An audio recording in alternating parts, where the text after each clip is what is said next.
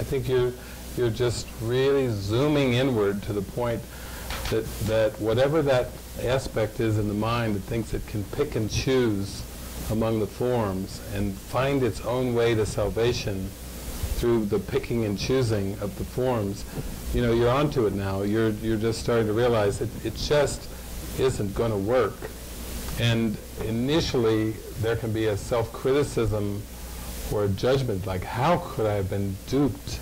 How could I have done this to myself? How could I do this to my brother and sister? But then that's going to pass too, you know, that as well. And I think that's why in relationships, I know that deep down inside that you had this feeling that in some sense Ben was given to you. It wasn't something that you were looking for or were looking for in that particular form or whatever. It was kind of a given kind of feeling in there, like it can be like, oh, this will be the death of me, or this will crack me free forever, you know, kind of feeling. But this is given me. So it was a given relationship.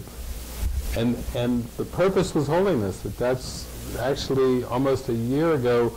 I was putting all over Facebook today. I was replaying Christmas we had a Christmas service at Camas, and it was a Christmas service and a wedding on Christmas, and I was replaying it. And yet there was that sense of you're going for holiness. You're giving your relationship to the Holy Spirit that's been given for you as the means of reaching that purification, that point that says, I was wrong about my perception of everything in this world.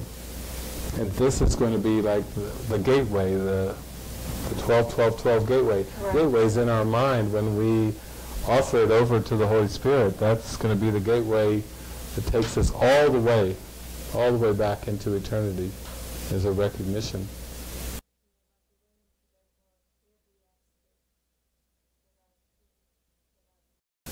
Yeah, that's really getting into true empathy. You start to see that it's an invitation into the miracle. And I remember the first time I read this phrase in the Course where Jesus said, make your invulnerability manifest. That was one of his strongest ways of saying, you know, stay with me, no matter what the form, no matter what the appearance, no matter what thoughts flick through there, doesn't have power over you. Stay with me, stay with me. And I think that's beautiful about this monastery, because that, you know, even when you seem to have a moment where you slide into that, there's one that's going to come in front of your face. It's going to be saying, stay with me, stay with me, stay with me. I don't buy it, I don't buy it, I don't buy it. Like a rock, I don't buy it. And the ego can try to do its dance, no, no, no, no, no, and it's, no, I don't buy it, I don't buy it. That's what true empathy is. And in the Course in Miracles, Jesus says that it may be one of the hardest things that you're going to have to learn or accept is the true empathy. We're all familiar with false empathy. You poor baby, oh come here, I'll wipe your tears away. Oh, feel your pain. Tell me what happened. Yeah, it's just, we know the false empathy was plenty, there was plenty of it. We had plenty of witnesses to it.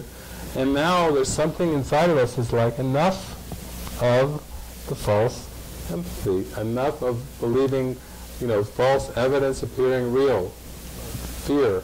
Enough of it, you know, it's time for it to stop. And that's what is welling up inside of us now. We're literally being we're being pulled up by our bootstraps into the miracle.